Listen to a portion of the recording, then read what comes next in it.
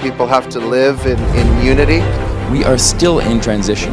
Civil society has been decimated. Of course, we rely on media. And I think the government has not done enough. The international community has failed to respond. No place in the world is perfect.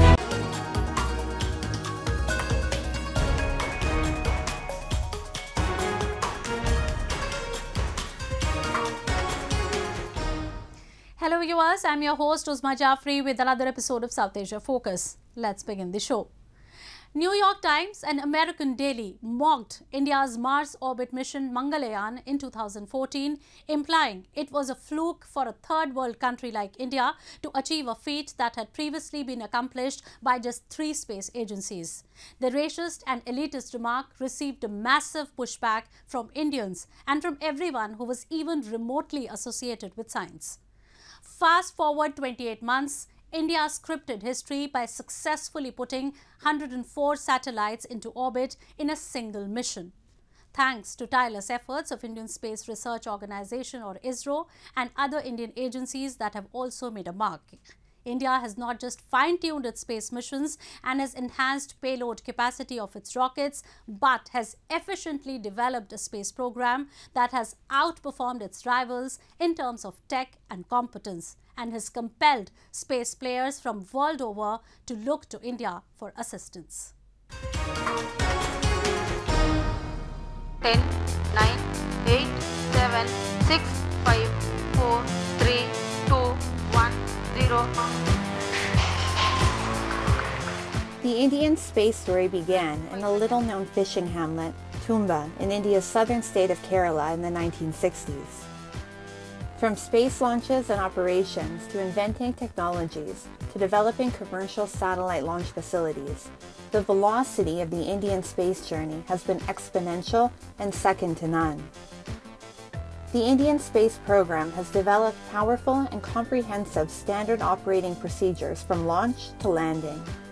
India's Space Exploration Agency, ISRO, which dominates the Indian space industry, has led successful milestones for the country, as well as other countries by launching their satellites. Recently, ISRO's launch vehicle Mark III successfully placed 36 satellites of OneWeb, an Indian-owned UK-based company, completing the first-generation low Earth orbit constellation. Let me take this opportunity to thank once again the entire ISRO community for their work towards making this rocket one of the best in this class. And it actually increased the confidence on us on this rocket, GSLV Mark III, for taking up the Gaganyaan, which is going to be flying on this rocket as well. More recently, ISRO's reusable launch vehicle, RLV, successfully landed, bringing India closer to the dream of its own spaceplane and sustainable space exploration. The technique adopted to launch the vehicle was first in the world. A winged body was carried by a helicopter to an altitude of 4.5 kilometers and released for an autonomous landing on the runway. ISRO successfully demonstrated its innovative and cost-effective technologies, which have made it part of an elite space club. India, with the support of ISRO, has emerged as a leader in third-party launch services. India has earned a massive revenue of $279 million USD till now by launching satellites for 34 countries by ISRO. India's space industry's role has been instrumental in developing several application areas, including weather forecasting, navigation, oceanographic studies, disaster management, and agriculture. Experts say that this Indian step will soon prove to be a game changer. The opening of the space economy to private participation in all phases of activities has ushered in an era of growth, innovation, and accelerated investment in the sector. We scripted history today by successfully launching India's first privately developed rocket, Vikram-S.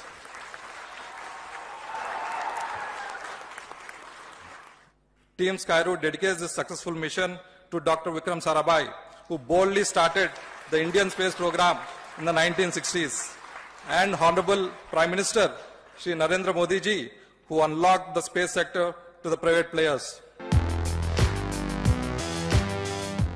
In line with India's self-reliant initiative, India will soon be launching its first ever Atmanirbhar human flight, Gaganyaan. The objective of the project is to take a 3-man crew into orbit for 5 to 7 days and bring them back to Earth safely. India allocated $137 billion to the Department of Space in 2022 to 2023 for the smooth running of all of its missions.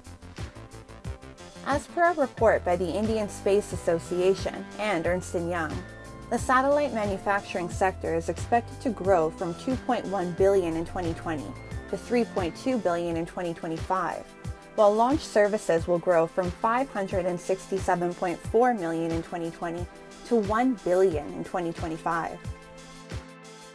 For the broader interest of people all over the world, India has forged space project collaborations with the United Nations, BRICS nations, as well as with Israel, NASA, and the European space.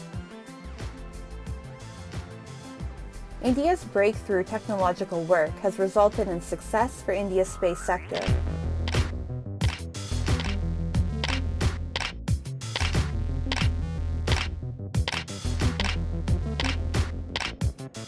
Government initiatives and reforms are on track to be game changers for India's space sector, further expediting the industry's growth.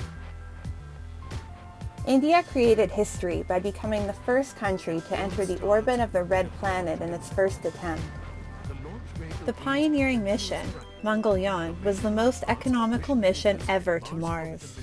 Its budget was about $75 million, which cost only 11% of NASA's Mars Atmosphere and Volatile Evolution mission, MAVEN. The Indian space spirit is determined and limitless. Experts say the day is not far when India's lunar exploration mission will be a success.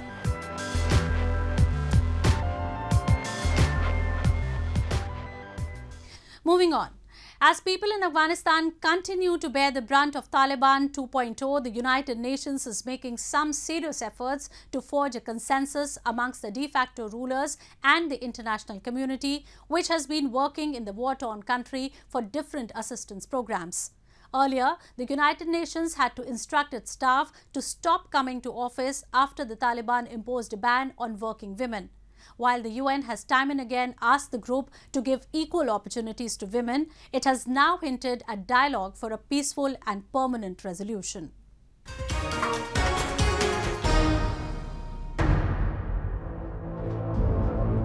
UN Secretary General Antonio Guterres will meet the foreign envoys to Afghanistan on May 1st and May 2nd to come up with a cohesive strategy for dealing with the Taliban leadership.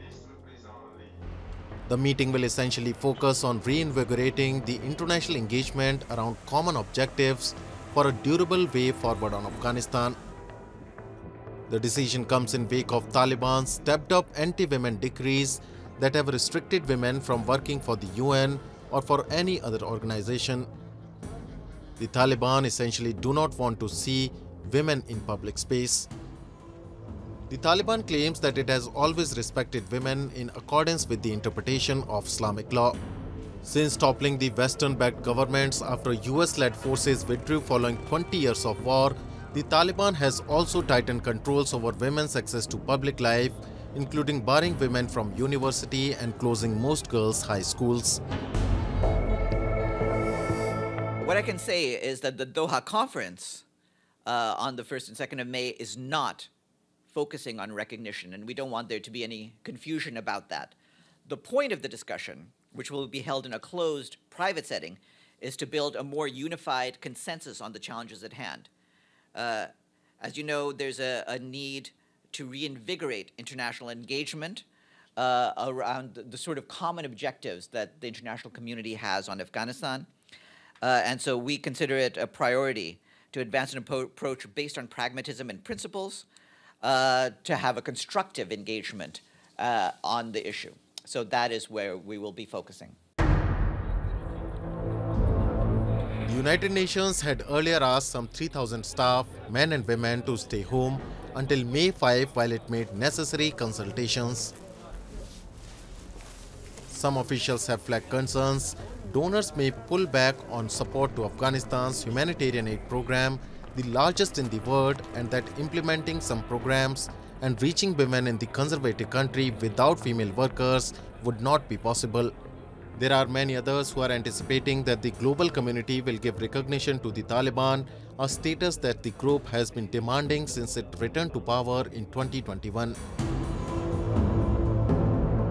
Let me give you a bit on that. The meeting, there will indeed be a meeting in Doha on May 1st and 2nd, which the Secretary General will host with special envoys on Afghanistan from various countries. The purpose of this kind of small group meeting is for us to reinvigorate the international engagement around the common objectives for a durable way forward on the situation in Afghanistan. In December, the 193-member UN General Assembly approved postponing for the second time a decision on whether to recognize the Afghan Taliban administration by allowing them to send a United Nations ambassador to New York. The Taliban have imposed a series of restrictions on women's access to work, education, and public life. Countries around the world have been asking the group to remove these restrictions, but the Taliban haven't cared to give any attention to these appeals and demands.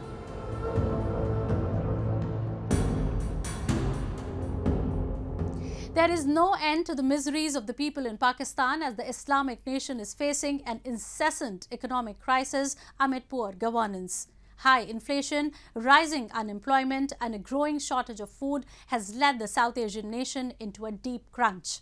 Recently, a Pakistani journalist had a rare outburst on Twitter, cursing her grandfather for making the decision to choose Pakistan over India during partition. A testimony to the diverging fortunes of the two South Asian nations. One nation, a thriving democracy heralded as a bright spot in the world, marching towards becoming a global superpower. The other, dealing with food riots and a spiraling economic situation. We find out the reasons behind Pakistan's economic collapse and the never-ending miseries of its people.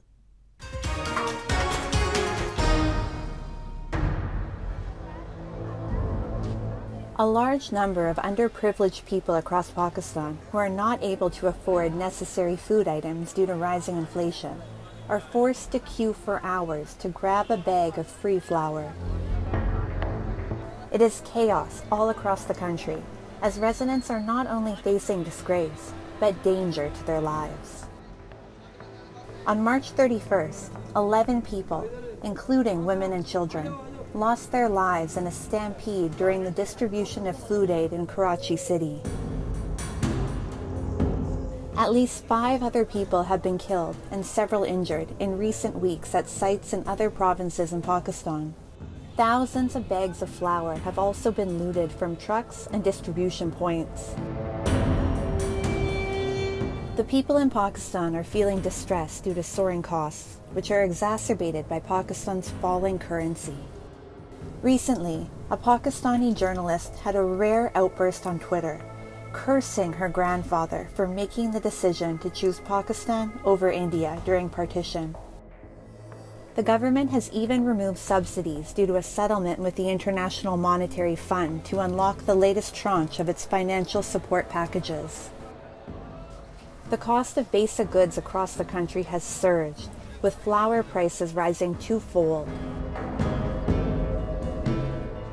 कोई नहीं सानते 4 दिन हो गए आउंदियां नु कोई नहीं गल बनी है तक एहो आंदे ने 5 दिन बाद आए 6 दिन बाद आए 5 भी हुन आंदा 5 दिन बाद आए ओ दिन ते 8 बजे ते आए ते 1 बजे ते 3 बजे गए घर परसों ते कल ਅਸੀਂ 12 ਵਜੇ ਆਈਆਂ ਤੇ 3 ਵਜੇ ਗਏ ਨਹੀਂ ਮਿਲੇ ਤੇ ਅੱਜ ਉਸ ਤਰ੍ਹਾਂ ਅਸੀਂ ਘੰਟਾ ਕੀ ਹੋਇਆ ਆਈਆਂ ਨੇ ਛੇਤੀ ਵਾਰੀ ਆ ਗਈ ਤੇ ਪਰ ਅੱਜ ਵੀ ਉਹਨੇ ਕਿਹਾ 5 दिन बाद आए उसका तो पूछे ना जब भी तो धक्के खा रहे हैं इस मुफ्त आटे के नहीं हम लोग जब भी तो मुफ्त आटे के चक्कर में हम लगे हुए कि चल यार यही बच जाएगा वरना किसका दिल करता है इतने धक्के खाने को वक्त और हालात ऐसे हो गए कि काम 2 टके का नहीं है मजदूर बंदा क्या करे तनख्वाहदार को तो तनख्वाह मिल रही है जो वो हाथ से करने वाले हैं या डेली हैं करने वाले उनका क्या बनेगा इस बारे में कोई हुकूमत सोच रही है अगर सोच रही है तो जवाब दे To avail funds from the IMF as part of a $6.5 million USD bailout package agreed upon in 2019, the Pakistani government has made various economic modifications, including the imposition of higher taxes and a hike in fuel prices. The IMF has also asked Pakistan, a country of some 220 million people, to provide its external financing assurances before it takes the next step to release the bailout tranche. The country, with its poor record of corruption, has foreign reserves of 4.2 billion USD as of the week ended on March 24th, which will provide an import cover of less than 1 month. अगर आप Pakistani currency देखें, उसके ऊपर लिखा हुआ है state bank of Pakistan की तरफ से हामिल हाजा मुतालबे पे अदा करेगा. क्या अदा करेगा? उस अमाउंट का जो है आपको सोना बैंक ने अदा करना है, या आप फॉरेन करेंसी मांगते हैं तो वो अदा करनी है. जब मेरा पैसा मेरे कमर्शियल बैंक के पास पड़ा, मैं बोला मुझे डॉलर दो, वो नहीं दे रहा, तो इट्स मीन कि आप डिफॉल्ट हो चुके हैं. Pakistan has a history of political uncertainty, discontinuity of macroeconomic policies, extremism, corruption, and energy shortages. Such deficiency create hurdles, preventing Pakistan from becoming an investment-friendly nation. Many foreign companies in Pakistan are on the brink of shutdown. Pakistan is teetering on the edge of complete chaos as it continues to face political clashes and financial collapse. Time now for Asia This Week, the stories from across the continent.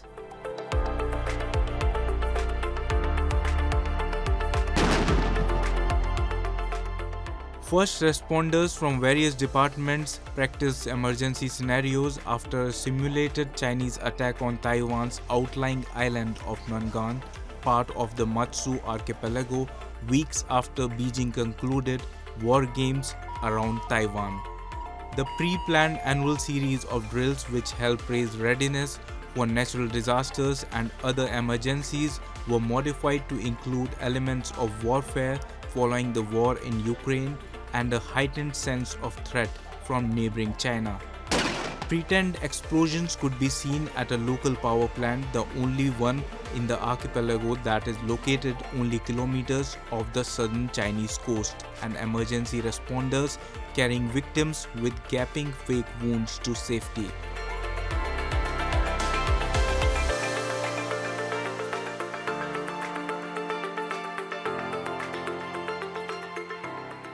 Russia's defense ministry said this week that 8 of its long-range bombers flew over neutral waters in the Sea of Okhotsk and Sea of Japan. The aircraft provided air support to the forces of the Russian Pacific Fleet. A Pacific Fleet task force including a corvette and small anti-submarine ships held firing drills in the Sea of Japan. The ministry also said in an earlier statement. The training sorties and drills are part of a snap review of the Russian forces in the Pacific ordered by President Vladimir Putin, started on April 14 and lasted till April 22. Meanwhile, Japan's Chief Cabinet Secretary said that Tokyo had lodged a protest with Russia over its military exercises around disputed islands near Japan's Hokkaido. Matsuno also said that Russia informed Tokyo that it would conduct missile exercises around the disputed islands.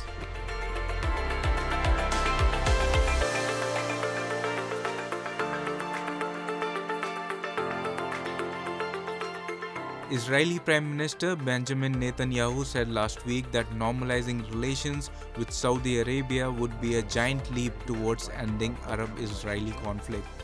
Israel has opened diplomatic ties with several Arab countries since 2020, including Saudi Arabia's neighbors, the United Arab Emirates, and Bahrain.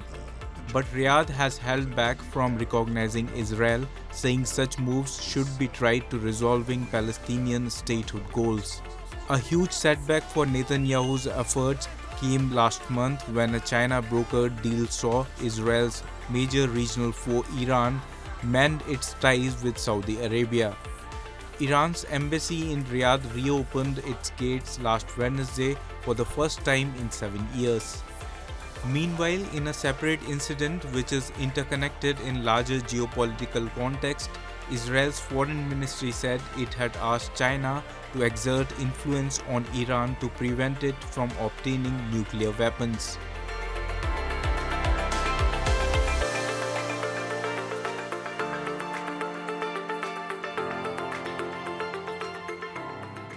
Fans of K-pop singer Moonbin placed notes, flowers and photos in front of the singer's music label office in Seoul this week, mourning his sudden death.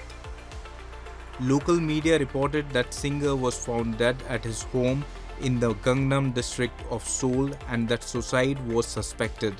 Police declined to comment. Moonbin was a child actor before making his debut as a member of Astro in 2016. He was set to appear at a concert in the southern city of Busan next month as part of sub-unit Moonbin and Sana.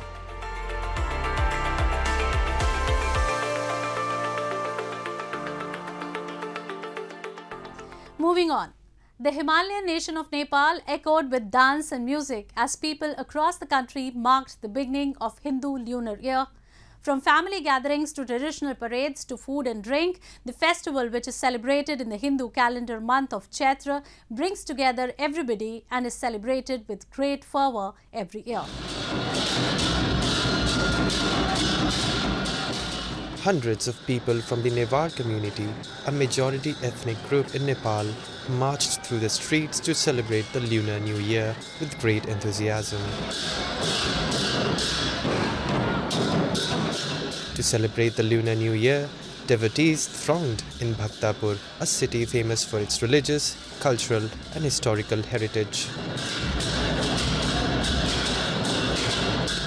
People carried out a huge procession and danced to traditional beats, carrying idols of deities in 32 palanquins draped in orange vermilion around the city's Balakumari temple. थिमीको यो ऐतिहासिक 32 खटको जात्रा अत्यन्त महत्त्वपूर्ण छ।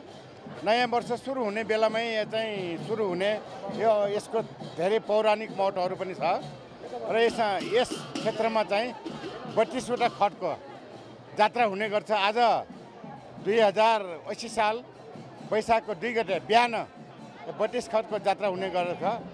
धेरै भक्तजनहरू विभिन्न ठाउँबाट आउने गर्छ र यसको महत्त्व अत्यन्तै छ।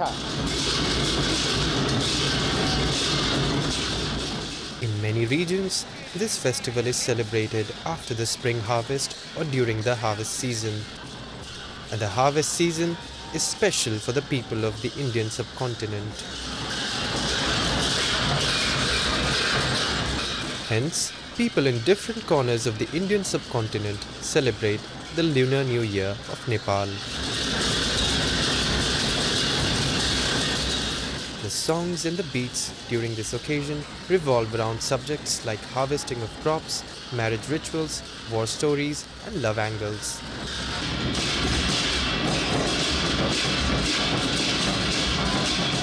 एक गतेबाट सुरु हुन्छ त्यसमा चाहिँ सिद्धिकालीको जात्रा हुन्छ सर्वप्रथम यो नयाँ वर्षमा। एक गते चाहिँ आज 2 गते चाहिँ तपाईको यो बालकुमारी मन्दिरको चाहिँ मेन मुख्य देउटा चाहिँ यो बालकुमारी भयो। आज यहाँ यो बालकुमारीको जात्रा हुनु भएछ। आज तपाईको शनिबार परेकोले यो उता चाहिँ दक्षिणबाराई भन्ने ठाउँमा चाहिँ जान्छ। यो दक्षिणबाराईको जात्रा मेन त्यहाँ पनि घुम्न जान्छ।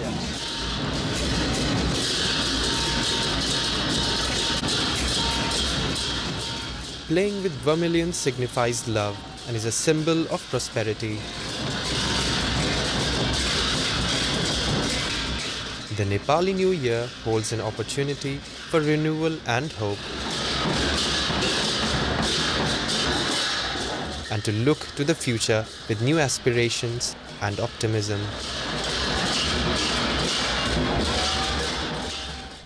Nepal has more than 60 ethnic groups with unique and rich cultural traditions. In other words, Nepal is a live example of unity in diversity. With that, we come to the end of this week's episode. See you next week. Goodbye and take care.